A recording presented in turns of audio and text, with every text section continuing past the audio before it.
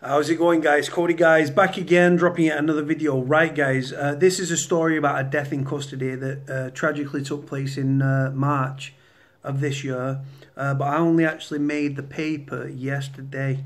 So as you can see from the beginning of the video, the pictures of Luke Jones. God bless Luke Jones, may he rest in peace. Sadly, it's another prisoner leaving prison in a body bag, and Spice is attributed to have led to a cardiac arrest. So what I'll do, guys, as always, I will read the story word for word, and as always, I'll put a link in the description below. My thoughts and prayers go out to Luke Jones's family. God bless him, may he rest in peace. And then, as always, guys, we'll read it out, put a link in the description below, and we'll go from there. Right, guys, so the headline reads: Prisoner becomes one of the youngest victims of spice epidemic gripping UK prisons. Luke Jones had a fatal heart attack after taking the zombie drug. A 22-year-old prisoner has become one of the youngest victims of a spice epidemic gripping Britain's jails. It's not gripping, really. It's got a hold of prisons, and it's in a death-like grip, if you will. Vice-like grip. It really is a problem within prisons. Luke Jones had a fatal heart attack after taking the zombie drug. God bless Luke Jones, may he rest in peace. My thoughts and prayers are with your family.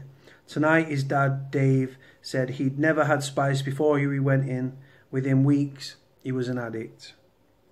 He went to prison to be rehabilitated and came out in a body bag. Luke was found in his room. I just explained that, right? Obviously, prisons have cells.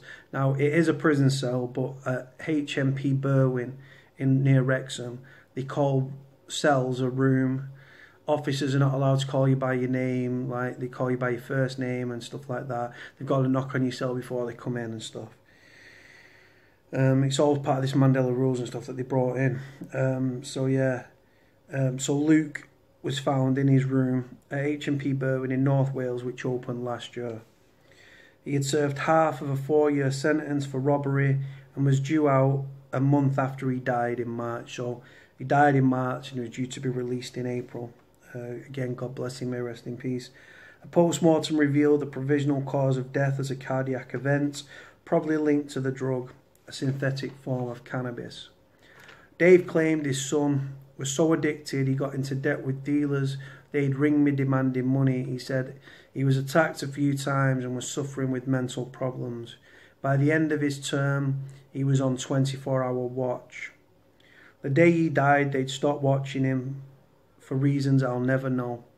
Luke of Blanw Festynga, which is somewhere in Wales, sorry if I pronounced that wrong, died amid soaring levels of jail drug use and violence against prison officers. It's not just prison officers, it's prisoner to prisoner and attacks on prison officers to prisoners. From prisoners to prison officers even. Unfortunately, they don't count the amount of times that prison officers give cons a kicking.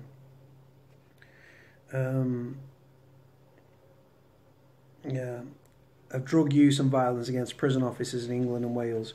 A Ministry of Justice report last week showed drug seizures surged 23% to 13,119 in 2017 to 2018. Attacks on guards were up 25% to 9,003. There were 46,859 self-harm incidents among inmates last year, up 16%. Separate Ministry of Justice statistics showed more than a fifth of random mandatory drugs tests in jail were positive. Last month, we told how £212 million Category C Berwyn Jail near Wrexham is so dangerous 28 officers quit in its first year. Inmates at the Nick have ensuite rooms rather than cells. Guards are asked to knock before entering. Shortly after Luke's death, a fellow inmate, Stephen Kidd, wrote to Inside Times magazine. For those that don't know, it's a newspaper/magazine that goes out in prisons and stuff, the Inside Times, and it claimed that the prison was in mayhem. Cleaner Dave, 43, obviously Luke's dad, added, "I want to put it out there about Luke. Spice killed my son. It's an epidemic out of control. An inquest is to be held. A prison spokesman said, "We take every death extremely seriously and are committed to learning lessons from investigations." Now, from the prison person's spokesman, it's just a generic thing that they throw out there. We take every death extremely seriously. We learn lessons. Well, obviously you don't. Obviously you don't. This is a man that, according to his dad, was on 24-hour OBS, so it could have been suicide watch. They could have been aware that he'd taken some sort of a drug, and they put OBS on him. And 24 hours OBS, for those that don't know, if you're in prison and you're under OBS, especially 24-hour OBS like that, they actually put a table and chair outside your cell door, and an officer has a log, and he has to keep up to date with a log about your movements, actions, behaviour, things like that.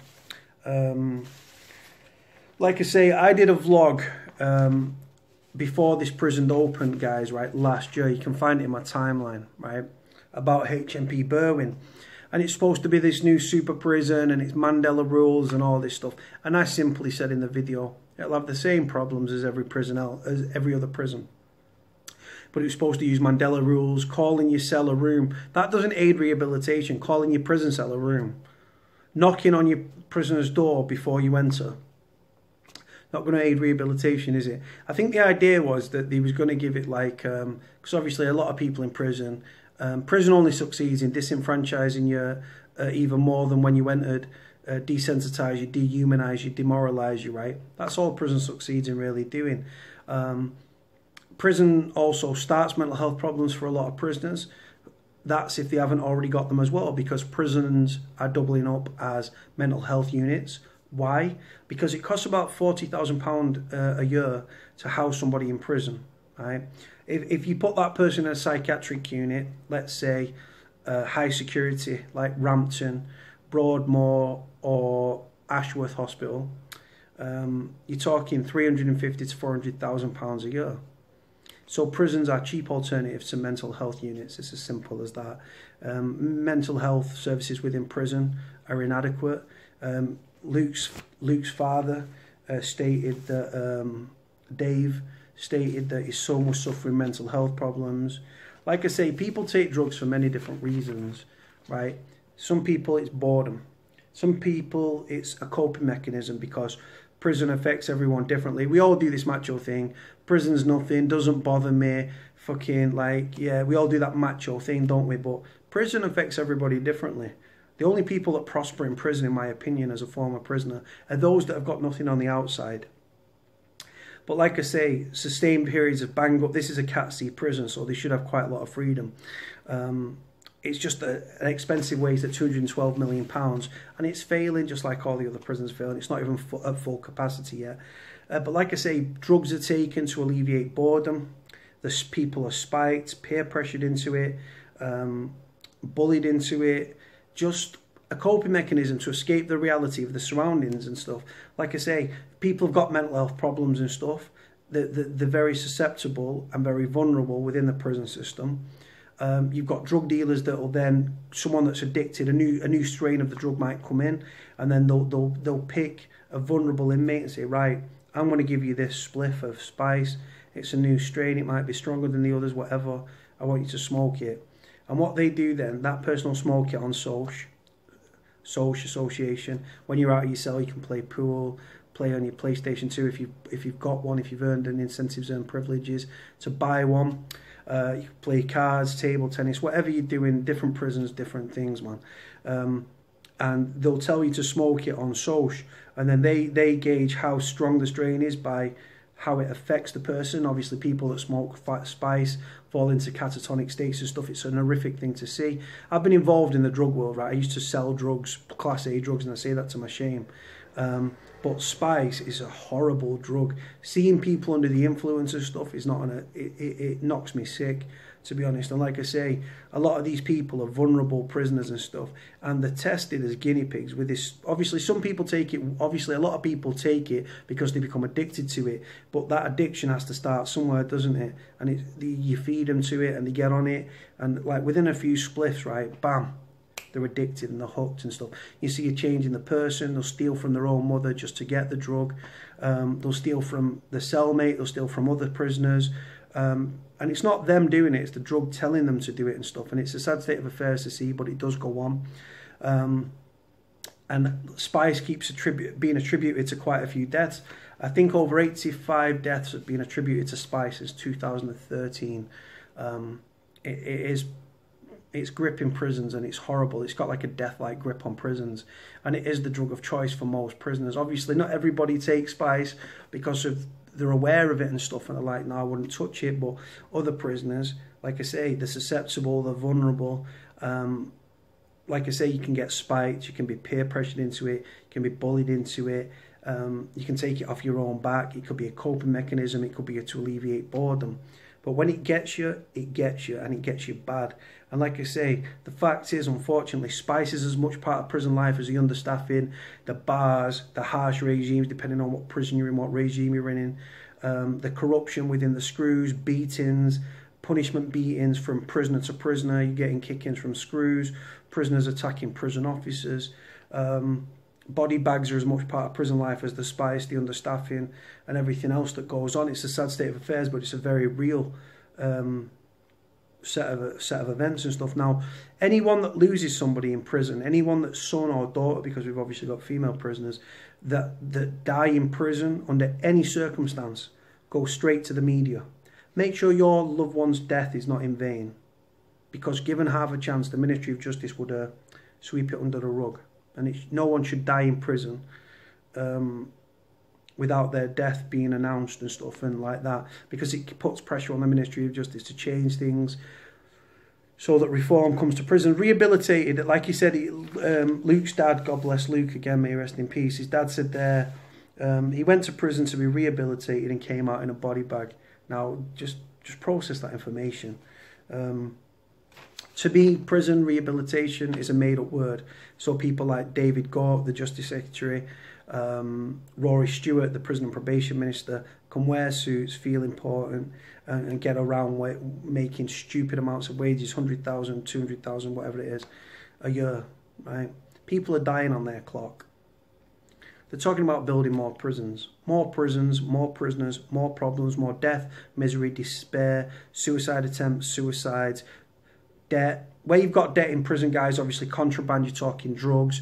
You've got formerly like legal highs, now known as new psychoactive substances like your spice. Tobacco, the Prison Officers Association lobbied for the smoking ban to come in, right, knowing they'd seen an increase in violence. They then used that increase in violence to arm themselves with the Parva spray, which is currently being piloted in 4 prisons. Batons, they want tasers, they want tactical use of tasers, they threaten banning industrial action if they don't get X, Y and Z. And prisoners, unfortunately, shit rolls downhill, and unfortunately for prisoners, we are at the bottom of that hill. Prisoners' families then suffer immeasurably as well, because it's their loved one. When the prisoner's up, they're up. When the prisoner's down, they're down. It sends shockwaves and ripple effect through the family. Prison system's not fit for purpose, in my opinion. It really, really isn't. And like I say, these deaths are going to continue to happen. And it's just the way it goes, guys. And like I say, my heart goes out to anybody that loses someone through prison and stuff. Let me get my words out. There's not a more depressing place in life than to leave prison in a body bag. It's the most depressing place on earth. Like I say, prisons, people are treading water. Some people swim better than others because they make the best of a bad situation. Prison affects everybody. Prison affected me, I'm not going to lie to you, right? I can handle prison standing on my head, but if I was to say that prison didn't get me down at times, I'd be fucking lying to you. I didn't turn to drugs. I hit the hooch a couple of times, prison alcohol. I've even brewed some on my channel, as you guys might have seen doing the taste test. But like I say, guys, everyone's treading water and stuff. Some people will pick you up when you're down. Others will try to push you under to make themselves stay afloat. Prison is full of death, misery, despair, frustration, anger, mental health, bullying. Where you've got obviously contraband, drugs, mobile phones, new psychoactive substances. You've got debt. Where you've got debt, you've got bullying, intimidation, fear and violence. And it's as simple as that. My thought goes out to Luke Jones's like say family and stuff like that. God bless him, may rest in peace. I'll put a link in the description below, guys, so you can browse it on leisure should you choose to. I'm going to leave this video here, guys. Like, comment, subscribe. Cody out.